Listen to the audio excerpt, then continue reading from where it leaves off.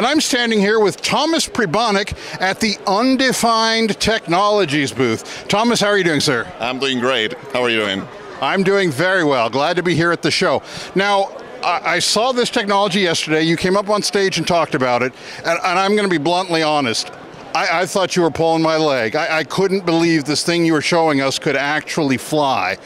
And tell me what we got going on here. I mean, there are no propellers. What's happening here? That is correct. It's a new concept that we're developing at Undefined Technologies. It's an ion-propelled drone that energizes the air around the drone to generate propulsion downward in order to leave the craft.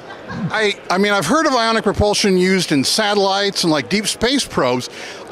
I couldn't conceive of the fact it would work in Earth's atmosphere and in Earth's gravity. How are you making that happen? Yeah, it's definitely a technical challenge. So it uses the existing ions that are in the air that you and I are currently breathing, and enhances the amount of ions that are there. And by using the laws of attraction and repulsion, it attracts or repels the air in order to project the thrust in a desired way that we want.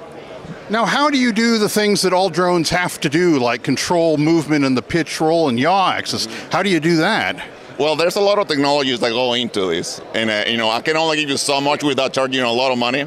But we use different techniques. One of them is controlling the different quadrants of the craft in order to provide different lift to different sections of the craft. That's to provide left, right, and pitch as well.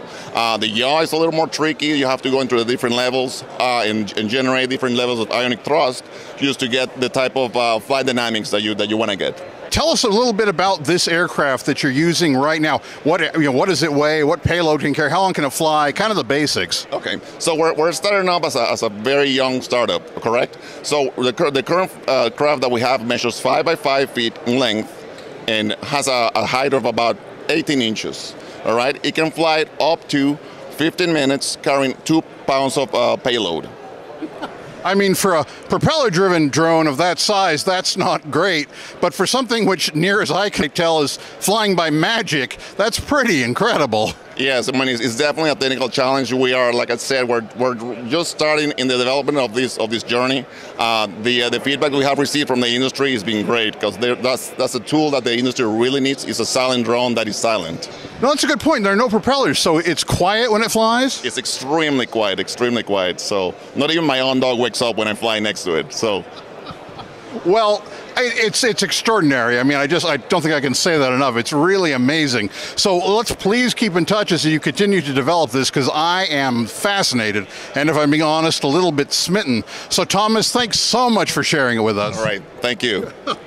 And from Commercial UAV Expo, where tomorrow is happening today, this is the Roswell Flight Test Crew, signing off. Thanks again, Thomas. All right, thank you.